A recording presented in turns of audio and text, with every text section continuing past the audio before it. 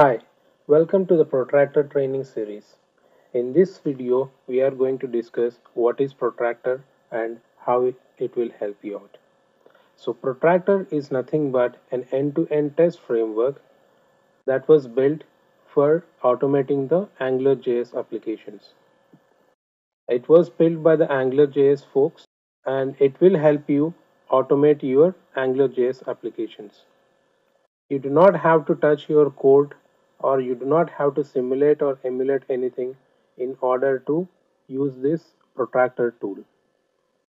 I'm going to show you a sample AngularJS application. So I have created a sample code here. I'm going to open this test angularjs.html page. So this is how a sample AngularJS application would look like. So I have a text box here. I'm going to type something here. So as you type here, you can observe that this particular space is been filled with whatever that we are typing here. So let me inspect this element,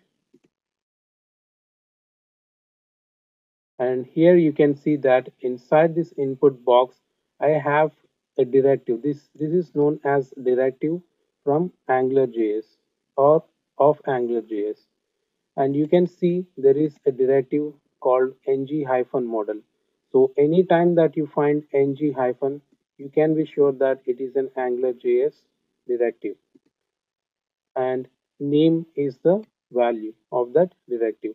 And if you observe or inspect this element, here you can see that I have embedded this in a span tag, and here you can see that the value is coming from the ng-model directive. So let me try to type something here. Let me type world, and here you can see that the value has been changed. So this is nothing but a sample AngularJS application. Let me show you the HTML code. So this is how the sample AngularJS application would look like. So any application, any AngularJS application would be written with the starting tag, that is ng-app, and inside that you will write all your AngularJS code. Here the first line what I have written is enter your name, the same that you can see here, and ng-model is what is inside this input tag, and the binding value comes to here. So that is a sampler AngularJS application that I wanted to show.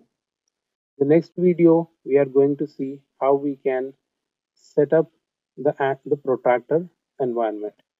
Thanks for watching this video.